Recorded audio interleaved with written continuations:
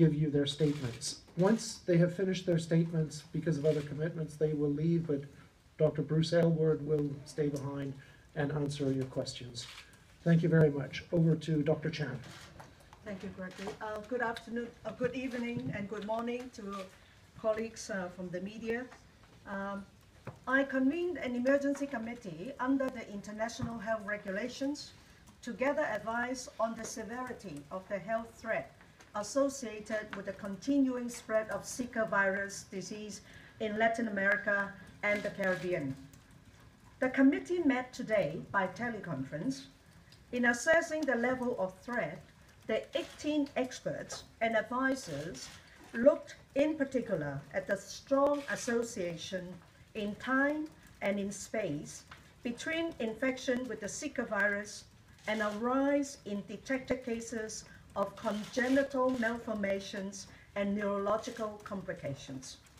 The experts agree that a causal relationship between the Zika infection during pregnancy and microcephaly is strongly suspected, though not yet scientifically proven. All agree on the urgent need to coordinate international efforts to investigate and understand this relationship better. The experts also consider patterns of recent spread and the broad geographical distribution of mosquito species that can transmit the virus. The lack of vaccines and rapid and reliable diagnostic tests and the absence of population immunity in newly affected countries were cited as further causes for concern. After a review of the evidence, the committee advised that the clusters of microcephaly and other neurological complications constitute an extraordinary event and a public health threat to other parts of the world. In their view, a coordinated international response is needed to minimize the threat in affected countries and reduce the risk of further international spread. Members of the committee agree that the situation meets the conditions for a public health emergency of international concern. I have accepted this advice. I am now declaring that the recent cluster of microcephaly and other neurological abnormalities reported in Latin America, following a similar cluster of French Polynesia in 2014, constitutes a public health emergency of international concern. As a precautionary measure, and because of the association, a coordinated international response is needed to improve surveillance, the detection of infections, congenital malformations, the detection of neurological complications, to intensify the control of mosquito populations, and to expedite the development of diagnostic tests and vaccines to protect people at risk, especially during pregnancy. The committee found no public health justification for restrictions on travel or trade to prevent the spread of Zika virus. At present, the most important protective measures are the control of mosquito populations and the prevention of mosquito bites in at-risk individuals, especially pregnant women. So thank you for that, and now let me invite the chair of the emergency committee, Professor David Heyman, to continue. Thanks very much, Director General. The committee had a very interesting discussion this afternoon because we had very good input from countries that are affected with Zika outbreaks and also with these clusters of microcephaly and disorders and neurological disorders, and also had a very good group of advisors who advised on questions that were asked. And it was a very difficult decision to discern between what is a public health emergency of international concern and what should be precautionary measures because of possible relation between Zika and these clusters. But in the end, as the Director General said, the fate was called, the public health emergency of international concern was called regarding the clusters of microcephaly and neurological disorders, and there were two major recommendations. These were surveillance for microcephaly and other neurological disorders needs to be standardized, and particularly in areas where Zika virus transmission is occurring. And at the same time, there needed to be intensified research of new clusters of microcephaly and neurological disorders, and to determine in case control and other study methodologies whether there is a causative link to Zika virus and other factors. So that is the fake. The fake has to do with proving that these clusters are or are not linked to the Zika virus. But as the Director General said, there were a whole series of precautionary measures that were made because there is an association in time and place, and possibly that association will be proven. And when it's proven, we want to be sure that those measures have been taken that will, if it is proven, have been beneficial. And they therefore involve a whole series of other recommendations which are just good, plain public health practice. Measures regarding vector control, regarding surveillance, and then long-term measures which would regard such things as making sure that there are discussions going on about the possibility of providing research and development for vaccines and for other types of goods which would be necessary to control Zika virus should it shown to be a causative factor for these links. So it was a very concise meeting, made very easy for the chair because of an excellent expert committee, but in addition because of the experts who were in the room, who were advising, and also by very clear country presentations. So I would just say that I'm grateful that the Director General has accepted the recommendations of the committee in their entirety, and believe that this is a real important way forward to determine what is the link and what's going on in Latin America and other countries where Zika virus is occurring. Thank you. Thank you, Dr. Hano. Dr. Chan, are you? You want me to leave? We don't. Now or never. You know, I think David has a flight to catch, and I have other commitments, but you know, it is important to answer a few questions. Okay, Jamil Shade, thank you very much. Mr. Chairman, Jamil Shade from Brazil. My question is precisely on Zika. So Zika virus has not been declared an emergency per se, the Zika virus itself. It is the cluster that was declared. Am I correct? Just a clarification. And secondly, as far as we know, microcephaly is only being registered in Brazil. So how can it be a global alert, basically, on something that is only happening in Brazil? Thank you. Well, as you said, quite rightly put it, you know, the experts have, you know, very detailed discussion, and whether or not, you know, the fate should be declared solely on the clusters of microcephaly and other neurological abnormalities, or it has to be linked to the Zika virus infections.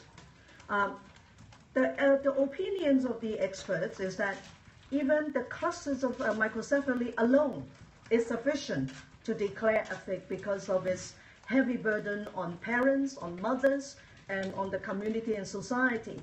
There is urgent need to do a lot more work and establish whether or not there is a definitive association between the Zika virus infection.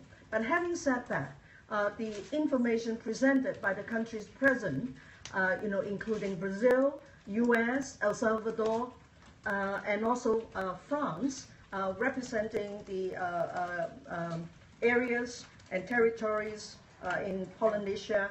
The evidence is growing and it's getting strong, and so I accepted even on the microcephaly alone, it is sufficient to call a fake, so that we need coordinated international response to make sure that we get to the bottom of this. But of course, you know, the mosquito that spread the Zika virus is ubiquitous in so many countries, and countries that are experiencing dengue, yellow fever, as well as chikungunya. It is incumbent upon us also to work with those countries who are reporting outbreaks already, to pay attention and then to follow whether closely, of course, the public health people and the clinical experts, doctors, either in primary health care or in hospitals, to make a very important linkage, to be on the alert for unusual events. So there are two meanings to me. First and foremost, the big concern about microcephaly and the heavy burden on families, on women, and so on. But taking precautionary measures to introduce the whole host of measures can reduce the risk if indeed the science and the linkage between Zika and microcephaly is established. Can you imagine if we do not do all this work now and wait until the scientific evidence comes out? Then people would say that, why don't you take action? Because the mosquito is ubiquitous.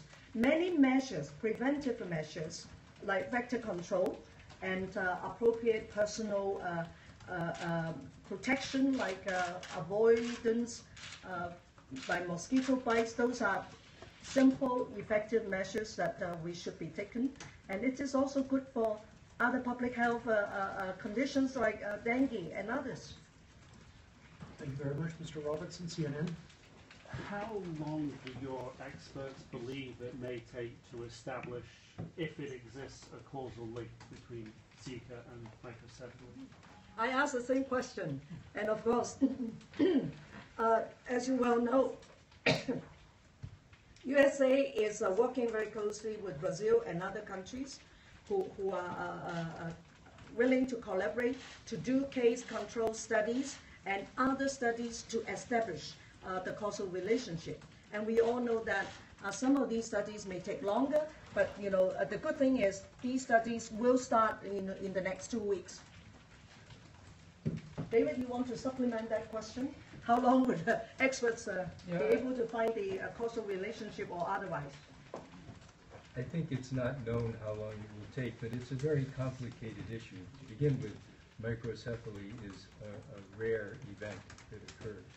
And so what it means is finding the cases and then comparing them to a series of controls who don't have microcephaly and try to get mosquito exposure data and looking also at data as regards Zika infection in the mother. It's a very complicated study, and it's one that will take time.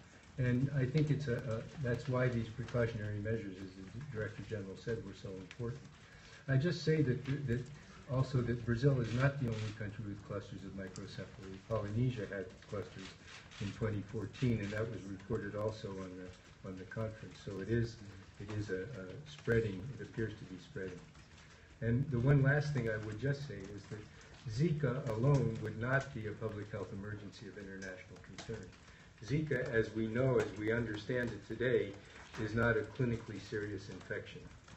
It's an infection that occurs that is like dengue and other infections which have not become public health emergencies of international concern. And it's only because of this association, if it's proven, that Zika could be considered as a public health event, emergency of international concern. So that's why it was a very difficult deliberation to separate the event from Zika itself. Okay, can we ask one more question maybe from Tulip Mazumda, BBC? Given that you have established more of a causal link than there was before this meeting, are you going to change any of the advice specifically to pregnant women visiting these areas? And if I can, just a second one, which is this decision to declare an international public health emergency, how much was your response to the Ebola outbreak, which was of course criticised, weighing on your mind when you took this decision? I think it is important to realize that, when the evidence becomes first available, that, of such a serious conditions like microcephaly and other congenital abnormality, we need to take action and be, including precautionary measures. Now, what was the first question? Are you changing your advice to pregnant women now that you have more of a causal link than you had before? I think it is important to understand that, there are several measures that pregnant women can take.